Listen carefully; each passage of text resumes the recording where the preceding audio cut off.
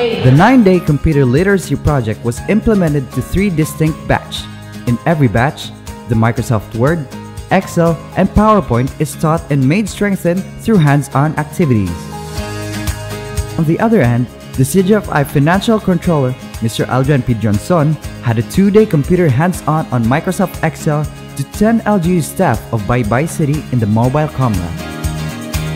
Programang ito ay laki ang naitulong sa mga out-of-school youth namin because para itong first step para makano sila ng bagong mga pang-ano sa objective ng life kasi may natutunan sila. May pagkakataon na gusto sumali sa Children's Joy Foundation.